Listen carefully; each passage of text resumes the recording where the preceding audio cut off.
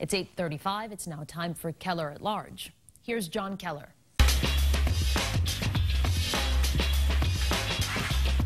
Good morning, and thank you very much for joining us. Primary day, believe it or not, is just a week from next Tuesday. And if you take a Republican ballot on Tuesday, September 4th, you'll find three choices to challenge Elizabeth Warren for the U.S. Senate seat in November. In the past month or so, we've talked with two of the three Republican candidates, Jeff Deal and Beth Lindstrom. This morning, we complete the cycle with our guest businessman, John Kingston. And by the way, full disclosure, my son Barney, a Washington, D.C. based political consultant, is doing work for the Kingston campaign. Mr. Kingston, welcome. John, pleasure to meet you. Good to have you here. Nice to be on the air with you. So, one of your mailers that I was looking at claims that you are, quote, the only Republican who can stop Elizabeth Warren.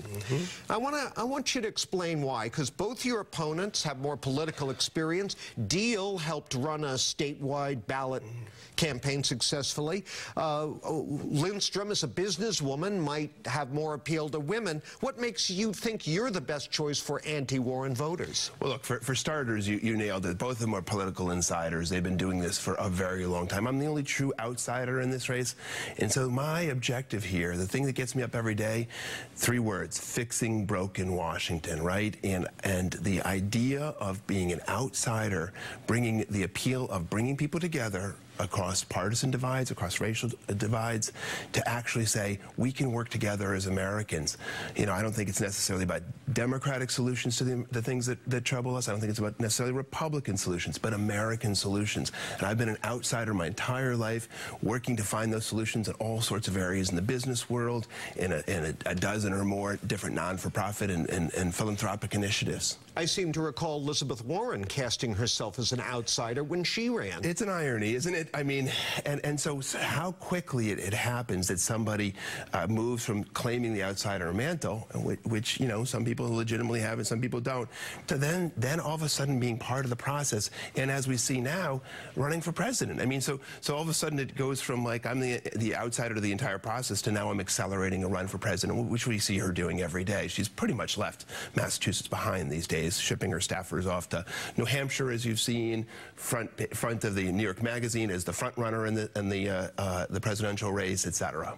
Now, you mentioned being bipartisan in your search for ideas and solutions, and your mailer also promises, quoting again, the kind of sensible bipartisan leadership Charlie Baker offers. Sure. Now, as you well know from having been through the Republican convention, there are a significant number of Republicans in the state who don't like Governor Baker, who think he's a rhino, Republican in name only. What's your response to them? Well, let's start with fundamentals here. I am a Republican because I believe in some ironclad principles of the Republican Party forever: strong defense, economic liberty. That, you know, the less that the government's involved, whenever possible, the more we flourish as a people.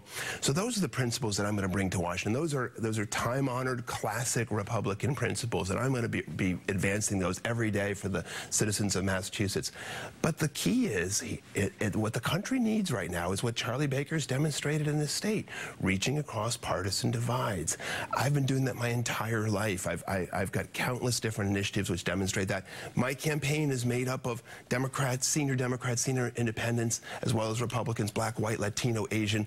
That is the campaign that I'm going to run, one which is a classically American campaign. We got a break, but what I hear you saying is those folks who think Baker has betrayed Republicanism have it wrong.